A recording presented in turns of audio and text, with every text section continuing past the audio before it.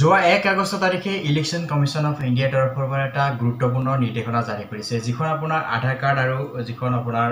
voter ID card আছে এইখন হৈছে আপোনাৰ ভোটাৰ আইডি কাৰ্ড আৰু এইখন হৈছে আধাৰ কাৰ্ড গতিকে যিদৰে আপুনি পান কাৰ্ড আৰু আধাৰ কাৰ্ড আপুনি অনলাইন যোগে লিংক কৰিছিলে ঠিক একেদৰে আপোনাৰ ইলেকশ্যন কমিশ্যন অফ ইণ্ডিয়াৰ তৰফৰ পৰা 1 আগষ্ট তাৰিখে এটা গোটেই ষ্টেটৰ কাৰণে এটা নিৰ্দেশনা প্ৰদান কৰিছে যে আপুনি আধাৰ কাৰ্ড আৰু আপোনাৰ ভোটাৰ আইডি কাৰ্ডখন লিংক কৰিব লাগিব অনলাইন যোগে গতিকে এই মাহতে কৰিব পাৰিব আপুনি কেনেদৰে অনলাইন যোগে আপোনাৰ আধাৰ কাৰ্ড আৰু ভোটাৰ কাৰ্ডখন লিংক কৰে সেই বিষয়ে আমি ভিডিঅ'টোত আলোচনা কৰিম যদি আপুনি জানিব বিচাৰিছে ভিডিঅ'টো আপুনি শেষলৈকে চাব প্ৰথমতে আপুনি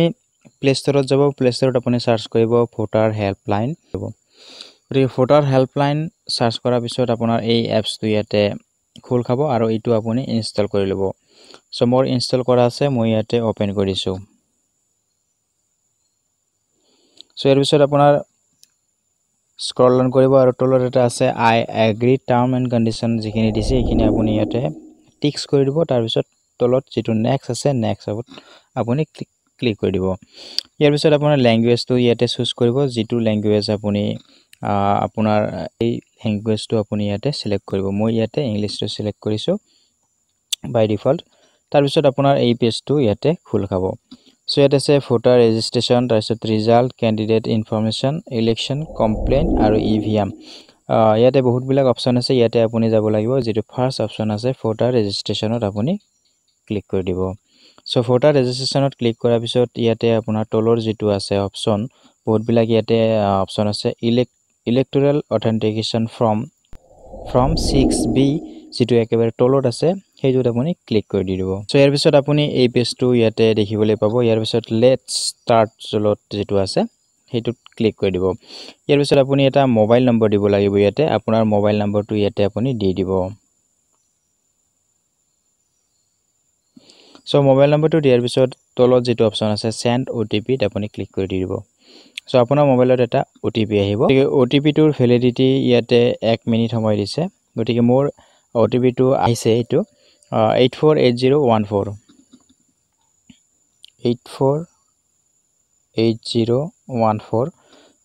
সো ইয়াৰ পিছত তলত যেটো আছে ভেৰিফাইড মই ক্লিক কৰি দিছো সো মোৰ মোবাইল নম্বৰটো ভেৰিফাই হৈ গৈছে গতিকে মোৰ মোবাইল নম্বৰটো ভেৰিফাই হৈছে do U already have voter ID number আপোনাৰ ভোটাৰ আইডি আছে নে নাই এটো খুদিছে যদি আছে তেতিয়াহলে আপুনি ইয়েস কৰিব আৰু যদি নাই তলত যেটো অপচন আছে নো আই don't have voter ID number এটোত আপুনি ক্লিক কৰি দিব গতিকে মোৰ যেটো ভোটাৰ আইডি আছে মই ইয়েসত ক্লিক কৰি তলৰ যেটো নেক্সট বাটন আছে নেক্সট বাটনত ক্লিক কৰি দিছো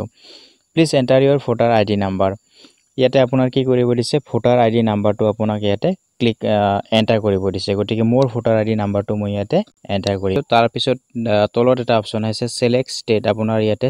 ষ্টেটখন ইয়াতে সিলেক্ট কৰি দিব সো ষ্টেটখন সিলেক্ট কৰাৰ পিছত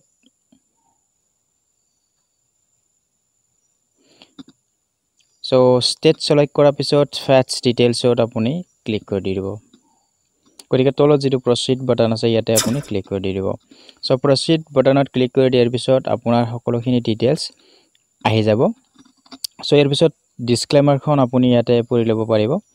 this output is computer generated and provided only for this information to voter this is not an identity documents গতিকে ইখিনি পঢ়ি ল'ব আপুনি যদি বিচাৰে তাৰ পিছত আপুনি তলত নেক্সটত ক্লিক কৰি দিব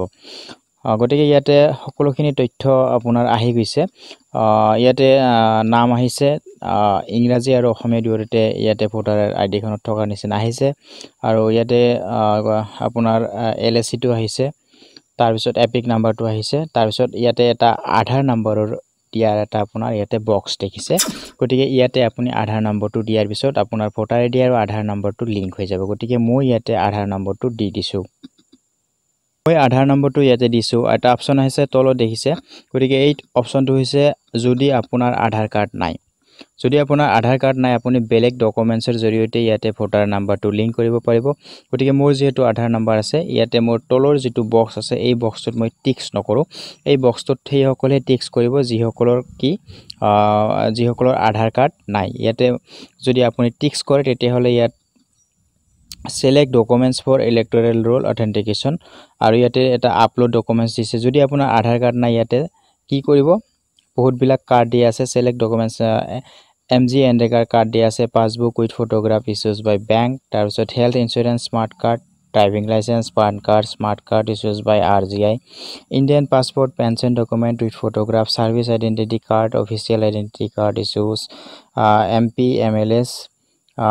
unique identity so বহুত বিলাক ইয়াতে কাৰ্ড দিয়া আছে যিসকলৰ আধাৰ কাৰ্ড নাই তেওঁলোকে ইয়াৰ পৰা যি আছে হেতু আপুনি সিলেক্ট কৰি লব পাৰিব গতিকে মোৰ যেটো আধাৰ কাৰ্ড আছে মই ইয়াতে এইটো টিক্স নকৰো মই ইয়াতে মোৰ আধাৰ নাম্বাৰটো ইয়াতে মই দি দিছো ইয়াৰ পিছত আপুনি ইয়াতে এটা মোবাইল নম্বৰ দি দিব যেটো মোবাইল নম্বৰে আপুনি OTP আহিছিল বা ভেৰিফাই কৰিছিল সেই মোবাইল নম্বৰটো ইয়াতে আপুনি দি দিব So mobile number to diar pisot yate ase email ID of the applicant email ID to apuni di dibo tar pisot ase place to apuni di dibo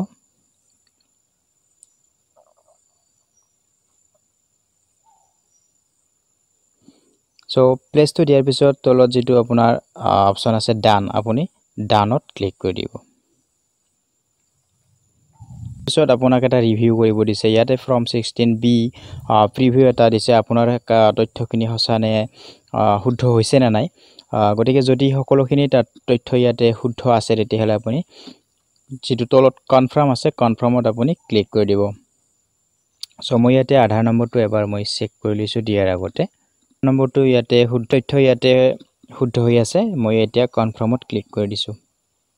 Click কৰি দিয়াৰ পিছত আপোনাৰ এনেদৰে আহিব thank you your application ID has been submitted successfully on dated 13/08/2020 your reference ID is আপুনি এই reference ID টো কি কৰিব আপুনি নোট কৰি লব কোনোবা এঠাইত এইটো আপোনাৰ প্ৰয়োজন হ'ব আপোনাৰ যেটো ৰিকুৱেষ্ট পঠাইছে হেতু আপোনাৰ ইয়াতে ট্ৰেক কৰিব পাৰিব আৰু ট্ৰেক কৰিবৰ কাৰণে আপুনি এই ইয়াক আইডি টো আপোনাৰ লাগিব ইয়াতে ওকে কৰি দিব গতিকে আপোনাৰ আইডি টো ট্ৰেক কৰিবৰ কাৰণে আপোনাৰ কিমানখিনি কাম আপোনাৰ আগবাঢ়িছে হেতু ট্ৰেক কৰিবৰ কাৰণে ইয়াতে হোম পেজত আহিব সো হোম পেজত অহাৰ পিছত ইয়াতে বহুত বিলাক অপচন দেখিছে তলৰ এটা অপচন আছে এক্সপ্লোৰ ইটো দেখিছে আপুনি এক্সপ্লোৰত আপুনি ক্লিক কৰি দিব এক্সপ্লোৰত ক্লিক কৰি দিয়াৰ পিছত সো ইয়াতে যেটো ষ্টেটাস অফ এপ্লিকেশন আছে ইটোত আপুনি ক্লিক কৰি দিব So status of application ot click কৰি দিয়াৰ পিছত আপোনাৰ enter reference ID টো আপুনি ইয়াতে যেটো টুকি ৰাখিছিলে নোটত আপুনি হেতু ইয়াতে পেস্ট কৰি দিব তাৰ পিছত ট্ৰেক ষ্টেটাসত আপুনি ক্লিক কৰি দিব যেহেতু মই এতিয়াই কৰিলো হেতু আপডেট হোৱা নাই 1 ঘন্টা বা 2 ঘন্টা পিছত আপুনি এটো ট্ৰেক কৰাৰ পিছত আপোনাৰ ষ্টেটাসটো আহিব আসলতে যেহেতু মই এতিয়াই কৰিলো আৰু এতিয়াই ইয়াতে ষ্টেটাসটো দেখুৱা নাই গতিকে আপুনি 1 ঘন্টা বা 2 ঘন্টাৰ পিছত যদি আপুনি ইয়াতে ষ্টেটাসটো চাই বা এদিন বা দুদিনৰ পিছত আপুনি আসলতে ইয়াতে ষ্টেটাসটো চাব লাগিব লগে লগে নহব গতিকে এনেদৰে আপোনাৰ ষ্টেটাসটো ইয়াতে চেক কৰিব পাৰিব গতিকে এইদৰে আপোনাৰ ভোটাৰ আইডি আৰু আধাৰ কাৰ্ডখন আপুনি লিংক কৰিব পাৰিব বন্ধুসকল এখিনি আছিল ভিডিওটো কাইন্ডলি আপোনালোকে শেয়াৰ কৰি দিব আৰু যদি চেনেললৈ আপুনি প্ৰথমবাৰ আহিছে চেনেলটো আপুনি সাবস্ক্ৰাইব কৰি লব ভিডিওটো সবে জনাইছো অশেষ ধন্যবাদ নেক্সট ভিডিওত লগ পোৱাৰ আশাৰে আজি লৈছো বন্ধুসকল bye bye take care have fun hello' viewers